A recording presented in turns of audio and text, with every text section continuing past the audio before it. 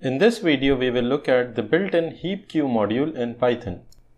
Let us create a Python file and give the name as Heapq module. Python provides a built-in module known as Heapq, and this module has several methods such as heap push, heap pop, heap PushPop, Heapify, as well as n largest and n smallest.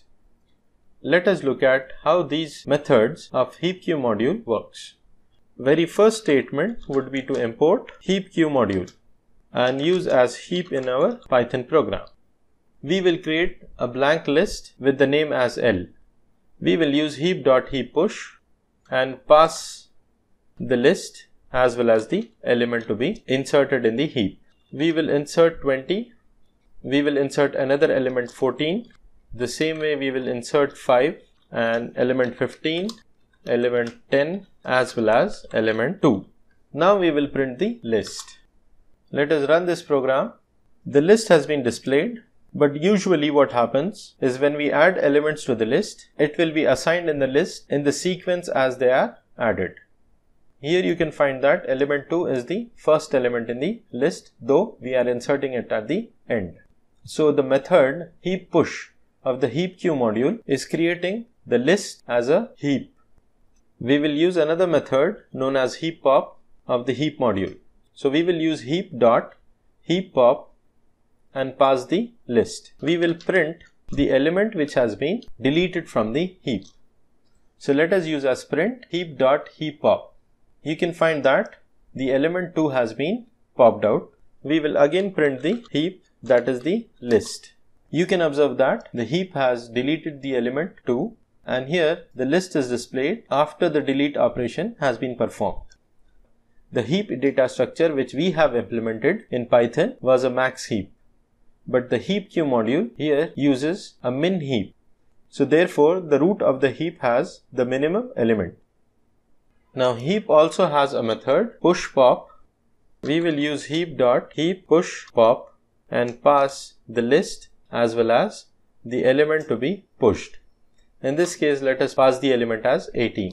We will print the heap again.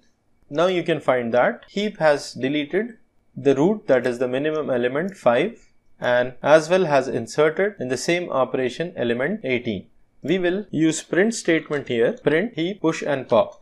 Now if you see, this is very clear. It is popping out the element 5 and at the same time pushing the element 18. The heap module also has a method known as n largest. Now let us create a list L1 and we will use heap.n largest. The first argument would be an integer, that is the number of largest elements in the heap to be returned. So let us use 3, L. We will now print L1, that is the list containing n largest numbers of the heap. You will find that the heap had 5 elements and the largest are 20, 18 and 15. We can as well use heap.n smallest and let us pass 3, the heap itself, that is L, and we will print L2. You can find that n smallest numbers from this heap has been returned. The heap module also has a method Heapify. Let us create a list L3 with some elements. For example, 20, 14, 2, 15, 10 and 21. Now this list is not a heap. Therefore, we will use heap.heapify, that is make the list L3 as a heap and pass the list L3 itself.